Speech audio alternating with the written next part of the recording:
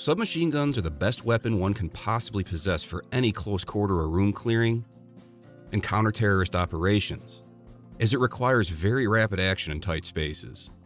Special forces across the world see these personal carry submachine guns in regular operations and are even issued as a secondary weapon to specialized troops like combat medics, tank crews, machine gunners, and snipers to help them in tight situations or in case they lose their primary weapon.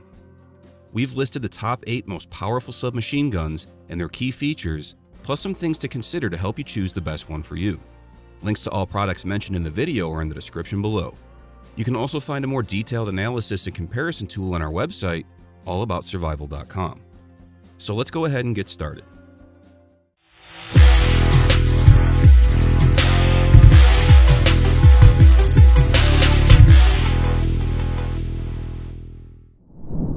Number 8. The Scorpion Evo 3. The Scorpion Evo 3 is a submachine gun developed by Česká Brovka company. The weapon is referred to as the Scorpion in the Czech Republic. However, for the rest of the world, it's marketed as Scorpion. The Evo 3 denotes that it's a third-generation weapon. Though in terms to the design, this weapon is unrelated to the original SA-VZ61 Scorpion. It's actually based on a Luago prototype submachine gun developed in Slovakia around 2002. The design of the Luago was sold to the Česká Brovka company. The Scorpion Evo 3 was first publicly revealed in 2009. This weapon is mainly aimed at law enforcement agencies. It's been adopted by the armed forces and police of the Czech Republic as well. The Scorpion Evo 3 has been exported to Argentina, Bolivia, Egypt, Indonesia, Malaysia, Malta, Panama, Paraguay, Philippines, Serbia, Thailand, Vietnam, and possibly some other countries.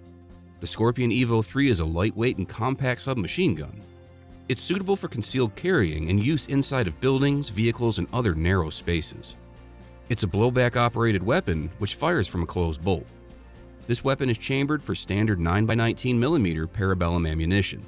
There's also a version chambered for 40 S&W ammunition, which is very popular as a police round in the United States.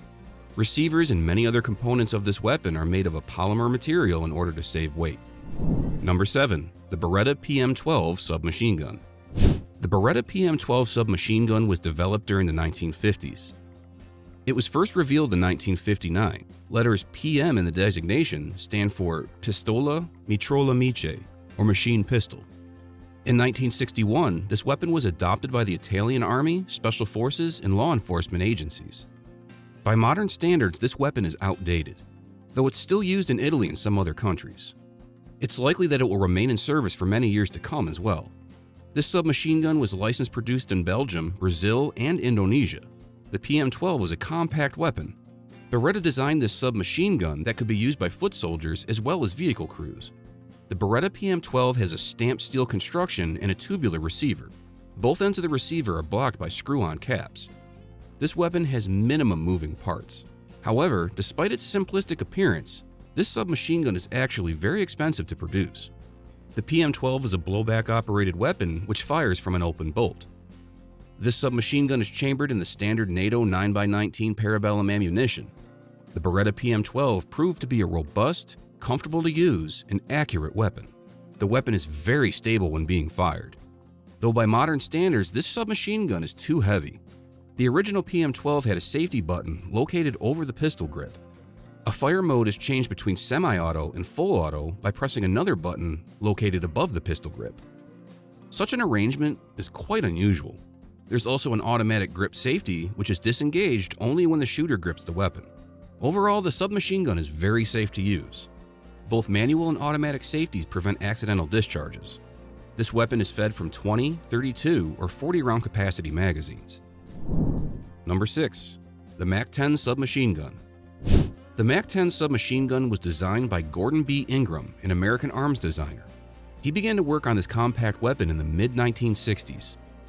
This submachine gun was mainly aimed at special operations and law enforcement agencies as well as VIP security teams. By 1965, several prototypes were made. This submachine gun was evaluated by the U.S. Army, however it was not adopted. Production commenced in 1970 by the Military Armament Corporation, or MAC. In 1976, the MAC went bust and production rights for this weapon were transferred to RPB Industries Incorporated. Later, the submachine gun was also manufactured by some other companies. Ingram submachine guns were exported to Chile, Yugoslavia, and some other Asian and South American countries. Copies of this weapon were manufactured in Japan, South Africa, and Taiwan. Today, the MAC-10 is no longer a premier submachine gun. However, it's still used by around 15 countries. These submachine guns have been designed for close encounters and concealed carrying. It's a blowback-operated, selective-fire weapon that fires from an open bolt. It has some features of the Israeli Uzi. There are two baseline MAC-10 or M10 models, chambered for 11.43 or 45 ACP, and 9x19mm parabellum rounds. This weapon is simple in design and technology. Its receiver is made of sheet steel and consists of only two parts. These are held together by a steel pin. Generally, the MAC-10 is a very reliable weapon. Number 5. The Vityaz. For decades, Soviet and Russian army units relied on the AKSU-74. Based on the AK-74 assault rifle, the weapon featured a shorter barrel and folding stock, and first surfaced during the Soviet Union's war in Afghanistan. In the 2000s, Russian forces introduced a replacement for the AKSU-74, the PP1901 Vityaz submachine gun. Like the AKSU-74 and even the MP5, the Vityaz is a scaled-down version of a battle or assault rifle, chambered for pistol-caliber ammunition. The weapon has a folding stock with adjustable cheek piece, an overall length of 27 inches with the stock extended, and weighs 6.2 pounds empty. The Vityaz has a high rate of fire of 800 rounds per minute, with a maximum range of 200 meters. Like other weapons worldwide, the manufacturer, Rosaborn Export, offers the weapon with a full-length American-designed Picatinny rail for easy installation of optics, lights, lasers, and other aiming devices.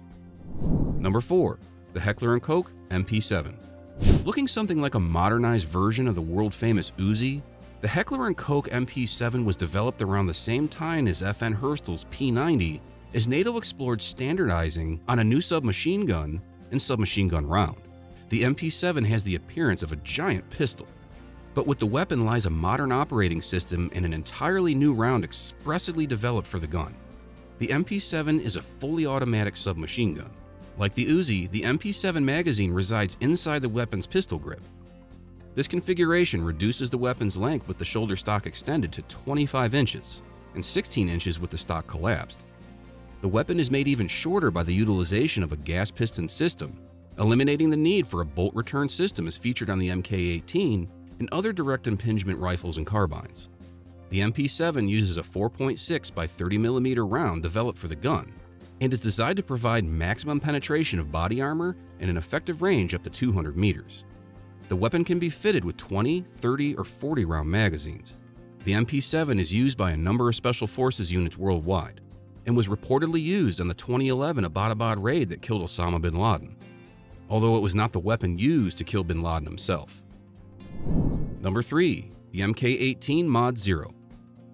Although not technically a submachine gun, the Mk18 Mod 0 uses the same 5.56mm ammunition as the M4 carbine. The ultra-short carbine has a barrel length of just 10.3 inches, making it very compact indeed. The weapon was developed by the Naval Surface Warfare Center, Crane Division, as a replacement for the Heckler & Koch MP5 submachine gun, especially in SEAL arsenals. The heart of the Mk18 Mod 0 is a new barreled upper receiver, also known as the Close Quarters Battle Receiver. The CQBR features a shortened 10.3-inch barrel and a modified gas system that cycles more gases into the system, likely to allow the weapon to continue cycling properly with the suppressor attached. The Mk18 Mod 0 previously came with a carry handle, but later versions incorporate a Picatinny rail running along the top of the upper receiver to accommodate a red dot or holographic sight, light attachment, or laser pointer. The result is a powerful, highly effective weapon that is usable in tight confines of urban areas and inside ships. Number 2. The FN P90 Personal Defense Weapon. Developed by FN Herstal, one of the most prolific gun companies in the world, the P90 defense weapon is a clean design break from other submachine guns. The P90 is a bullpup design, placing the magazine behind the trigger group. This allows the weapon to be shorter and more compact while retaining a longer barrel length. FN's unusual-looking weapon has an overall length of just 19.88 inches, while retaining a 10.39-inch barrel. The P90 is fed from a 50-round translucent polymer magazine sitting parallel above the barrel. This eliminates the problem of a protruding magazine catching on objects when brought to bear. FN Herstal's weapon has the maximum rate of fire of 900 rounds per minute and fires the same 5.7 by 28mm round used in its 5.7 series of handguns as an alternative to the 9mm Parabellum. Coming in at number 1, the MP5 submachine gun. The MP5 submachine gun was developed by Heckler and Koch in the early 1960s. It proved to be a highly successful design. In 1966, it was adopted by West German police, border guard, and special forces. It proved to be an extremely successful design. Despite its age and the advent of new submachine guns and improvements in technology, the MP5 is in service with nearly 90 countries, including Germany, and its production still continues. This weapon is licensed to be produced in Greece, Iran, Mexico, Pakistan, Saudi Arabia, Sudan, Turkey, and the United Kingdom. The Heckler & Koch MP5 is one of the most famous firearms of this class. Its only rival in terms of proliferation is the Israeli Uzi submachine gun. The MP5 is a blowback-operated selective fire weapon, chambered for a standard 9x19mm Parabellum ammunition. However, the submachine gun is unusual because it fires from a closed bolt and has a roller delay blowback mechanism similar to that of the Heckler & Koch G3 automatic rifle. This makes the weapon extremely accurate. This submachine gun can be seen as a scaled-down and rechambered version of the G3. The MP5 is a high-quality, reliable, and accurate weapon. Let us know in the comments which submachine gun you think is most powerful and why. Thanks for watching this video, and that's all for this one. If you found this video helpful in any way, please give it a huge thumbs up. Stay tuned for upcoming videos by subscribing to our channel, and I'll see you guys on the next one.